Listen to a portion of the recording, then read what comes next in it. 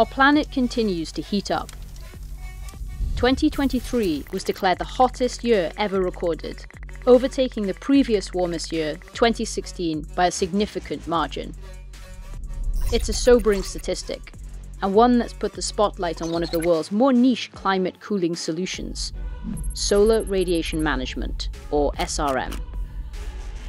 SRM works on the principle that the Earth can be cooled by reflecting some of the sun's rays back into space. SRM techniques range from putting giant mirrors into orbit to increasing the reflectivity of low-lying clouds over parts of the ocean. While still theoretical, apart from some small-scale experiments, the best researched and modelled SRM involves injecting sulfur dioxide into the stratosphere using planes or balloons. This form of SRM looks to replicate the cooling effect of major volcanic eruptions. When Mount Pinatubo erupted in the Philippines in 1991, it blasted around 17 million tons of sulfur dioxide into the atmosphere. Climatologists estimated that global temperatures dropped by about ½ degree Celsius over the following year, as sulfate particles from the eruption reflected some sunlight back into space. In 2023, both the European Commission and the White House released reports calling for more research into SRM. In the same year, the UN Environment Programme described the technology as the only way to cool the planet in the short term. But critics warn that we know far too little about the side effects of attempting such cooling on a planetary scale. Some scientists argue it might change the colour of the sky to a milky white.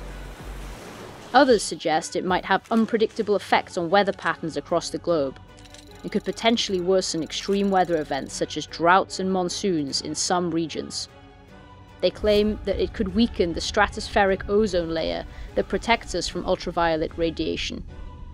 Also, it wouldn't do anything to fix other CO2-related problems, such as ocean acidification.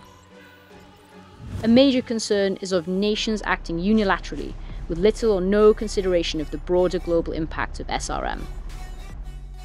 The costs of aerosol injection could run into tens of billions of dollars per year per 1 degree Celsius of cooling. That's not cheap, but easily affordable for a single big economy or a collection of smaller ones. As yet, no framework exists for international cooperation on SRM. But perhaps an even bigger concern than the action of rogue operators is that SRM could serve as an excuse for nations or industries to avoid or delay taking action to cut their greenhouse gas emissions.